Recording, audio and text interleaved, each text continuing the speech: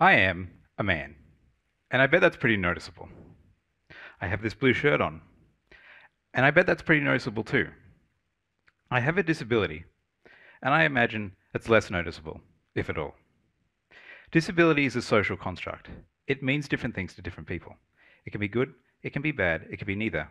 And I think it's all three at once. We all have biases, we all make judgments of people. It's a natural part of being human. We all have a preconception of what disability looks like and what it sounds like. When people meet that preconception, they have a visible disability, and they can experience ableism, abuse, violence, and poverty at higher rates than the general population.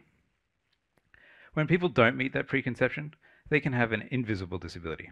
They can pass as able-bodied and get into places that visibly disabled people can't, but they can still experience ableism, discrimination in the workplace when they do disclose their disability status, and difficulty getting the support they may need without the context that a visible disability would provide.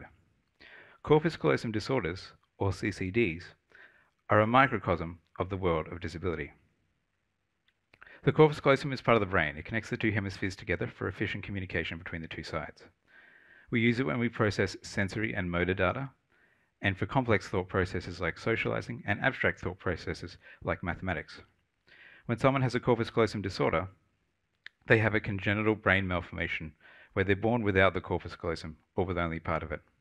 The neuroplastic changes the brain will make to accommodate for the corpus callosum not being there is often less efficient, and this can lead to intellectual disability, learning disability, mental and physical health challenges, sensory impairment, and most commonly, neurodiversities, conditions where the brain is wired differently, like autism, dyslexia, and dyscalculia. What's significant about CCDs is that it is a neurodiversity in and of itself. The brain is wired differently to accommodate for the corpus callosum not being there. It's a rare condition that only affects 1 in 3,000 people, so not much is known about it. And it's difficult to give an accurate prognosis because it's highly variable in cause and effect from person to person. Most of the time, a diagnosis is made during pregnancy. This is a hard enough time for parents as it is, and it's often very isolating being given this diagnosis from a medical professional that hasn't had exposure to this condition before. They often give inaccurate and out-of-date information. We can't expect doctors to know everything, so we go online where there's lots of misinformation too. Parents need to be able to make informed decisions about their pregnancy, and they need easier access to international expertise to do this. Both parents and doctors need more resources in navigating that space of an in utero diagnosis of disability. This would help with CCD, and it would help with the 1 in 22 pregnancies that experience a major congenital anomaly. And we need to provide care for parents no matter what decision they make about their pregnancy. And parents in the room will know having a child is just the beginning. Children with CCD often fail to get the supports they need in school, whether it's access to a mainstream school setting or additional supports in any setting, and they often face bullying for being different.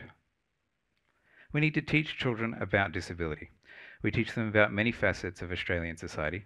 Why not teach them about the nearly 1 in 5 people that have a disability? We can teach them about the value of bodily difference, of thinking and learning and problem solving differently, and the value of people's inherent worth. We can change preconceptions from the start to be neutral and anti-ableist. This is perhaps the most important thing we can do, and we can do it by showing rather than telling. This might look like challenging the narratives around disability and getting rid of infantilization and overly positive and overly negative stories about disabled people, challenging the language that we use and getting rid of euphemisms and having a conversation with a child about what it might look like for them to include someone with a disability in their peer group. And this stuff kind of sucks. Like, we're talking about actually doing something and not just listening to TED Talks all day.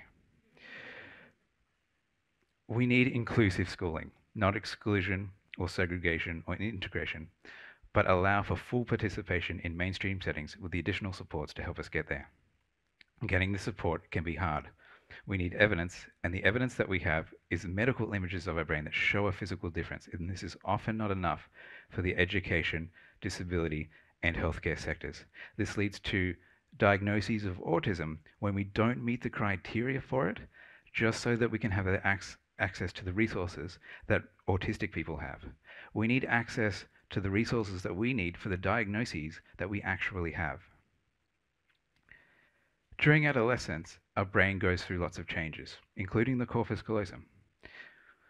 As socializing becomes more important and more complicated in a teenager's life, our CCD peers are often left behind. As we transition into adulthood, the pediatric services that may have been available to us often don't have an adult equivalent. This can make that transition into post-secondary education and the workplace harder than it needs to be.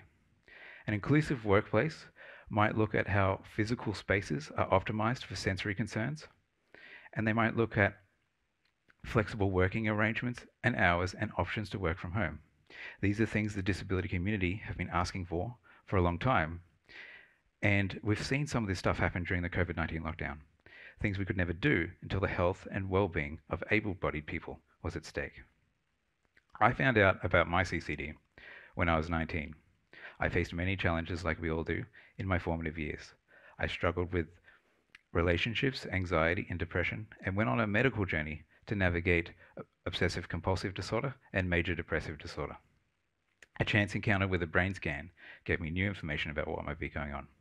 My GP and I had never heard of the condition before, so we looked it up on Wikipedia together.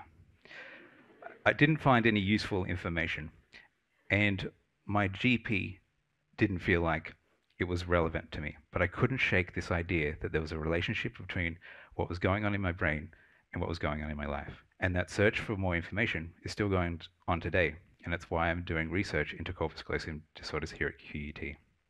I've been asked by doctors to advise them on my needs because of my exposure to this topic, and I know not everyone can do that for themselves, and that's why I'm working in the advocacy space as well.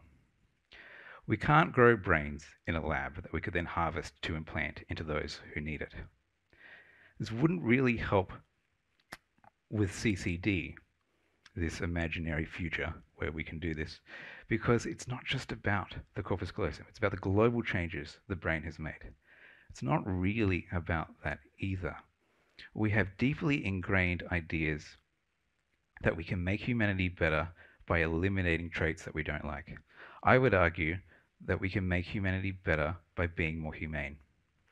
Disability is a social construct, but so is traits that we don't like. So is health and wellness and perfection. Disabled people can't wait for that future that isn't coming.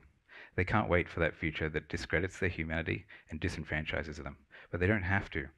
All people need to live in optimal environments in order to thrive, and disabled people just need to be allowed to live in theirs. What ordinary people can do is challenge the biases they may hold about disability that sees disabled people as other and lesser, and think about inclusivity in their own spaces at school and work and broader society.